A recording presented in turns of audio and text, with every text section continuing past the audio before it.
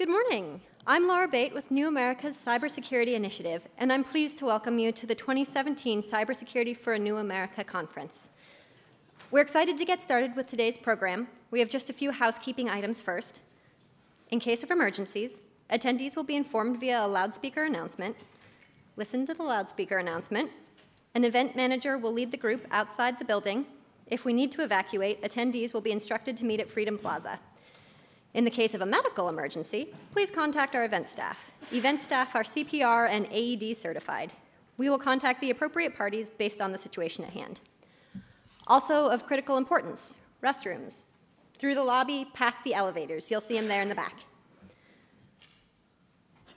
If you would silence your cell phones, please do feel free to keep them out, though, because we will be live tweeting the event under the hashtag NewAmCyber, N-E-W-A-M Cyber. We welcome you to join in that conversation. And now, it is my absolute pleasure to introduce you to New America's President and CEO, Dr. Anne-Marie Slaughter.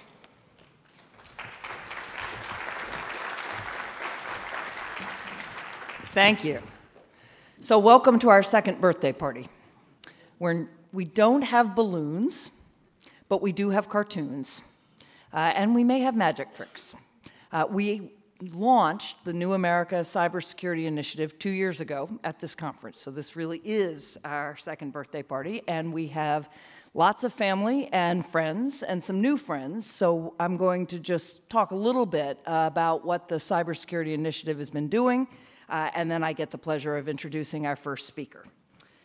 So the overarching goal of our cybersecurity initiative is to bring to cybersecurity what New America does best, what we try to do across the range of our programs. That is a nonpartisan approach. I actually prefer to think of that as scrambling political categories. Nonpartisan is sort of this bland designation. Independent is perhaps more accurate, but really what we aim for is not being predictable based on politics. We come up with ideas and critiques based on what we think, not what we're supposed to think. Second is to connect technology and policy. Fortunately, in cybersecurity, that is not a reach. Technology and policy are often the same thing, and cybersecurity is always policy about technology in most cases. Third is a commitment to diversity in all its forms, new voices across the board and across the country. That means gender, race diversity, political diversity, geographic diversity, across the board. And then finally, a determination to seek out really big ideas. New America is not the place that does incremental policy change, even though that is hugely important, and certainly in the midst of a particular fight, like for net neutrality, we work more incrementally, but overall, we want to be 3 to 5 years ahead of the curve. And finally, putting on great events. So, as I said, welcome to our party. Let me talk a little bit about the Cybersecurity Initiative family. One of the great things about this conference is that we bring our fellows together and people who normally I am connected to only virtually. I get to meet them. The day for me is often, oh, you are so-and-so, because I know you only through Twitter or only through the cybersecurity list. So we have started by, this initiative was born by reaching across 2 programs. In open technology, in the Open Technology Institute, we have obviously a civil liberties focus with the tech community, and Ross Schulman leads that work. Also then the International Security Program, ISP, the work there is led by Ian Wallace.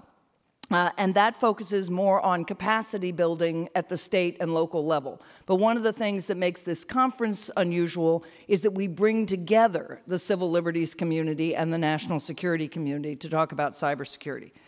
Others who are star members of the Cybersecurity Initiative, there's Peter Singer, who's sitting in the front row, who many of you know. He runs our successful cybersecurity podcast and has been writing in this field for many years now.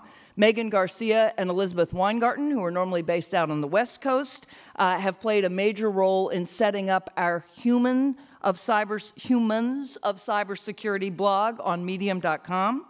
Alana Breutman is new. She's the new director of New America NYC, and she has been running cybersecurity events and scheming with Dan Lurie, who is the head of New America Chicago, about how to work in this area in those two great cities. And they're building links with the education program, looking at apprenticeship models and workforce opportunities in cybersecurity. And then finally, we've just gotten a new set of public interest technology fellowships. We had 50 applications for the first round of those fellowships, and some of those undoubtedly will find their way into cybersecurity as well. So with all those people, we do not always agree on everything. Sometimes we find it hard to agree on anything, but that's part of what we're about.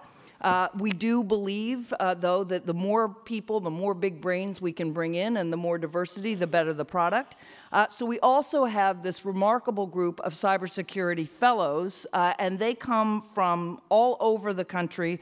And we want to provide a platform for them. As I said, I normally communicate with them on our great cybersecurity list for the fellows, and am constantly, if those of you who follow me on Twitter, a lot of the things that I tweet out on this subject come directly from that list. We also have a number of partners, and I'm not going to go through them all. They're on your program, but we're delighted to collaborate with you and to have you here. And of course, our funders, again, you have a list, but I have to at least say a special thank you to the Hewlett Foundation, because without Hewlett's initial grant, this conference and the Cybersecurity Initiative would not exist. So for today, again, I'm not going to repeat your program, but do mark the keynotes. We've got Marina Calderon, we have Governor Terry McAuliffe of Virginia, and Representative Jim Langevin from Rhode Island. Unfortunately, John McCain had to change his plans at the last minute. I can't say it's snow in Arizona, but whatever was going on in Arizona. But we are thrilled to have Representative Langevin, who is one of the most cyber-savvy legislators on the Hill. We also have panels. In addition to panels, we have pop-ups, we have a war game and drinks. But as you go through the day, we have three principal goals that I'd like you to keep in mind. For OTI, that means focusing on civil liberties and the issues of the legal and technical challenges that we face as the internet grows. For the ISP team, that's, again, a focus on capacity building at the state and local level. So often, at least in my world, in the national security world, cybersecurity was a Washington issue. Well, of course it's not. It's an issue for every major city across the country, and increasingly for everyone across the country, no matter what the size of your community. And I should say that we are launching a new C2B for cybersecurity capacity building blog on the New America website, looking specifically at state and local issues, so please check that out. Second, in addition to focusing on what we do, we want to provide some insights into the future, both the distant future, which in internet time is about a decade. It's about the length of future span that my teenagers can imagine. And Peter Singer is going to lead us on a future tech panel, but also, of course, the immediate future of a new administration and Congress. And finally, we want to be a little different. So if you leave this conference feeling like you've been at plenty of other conferences just like this, I want to hear about it, because that is not our aim. We want to have new conversations, or at least new spins on old issues, and new faces and voices. So I don't think you'll be disappointed. Let us know if you are, but let us start for a wonderful day. Thank you.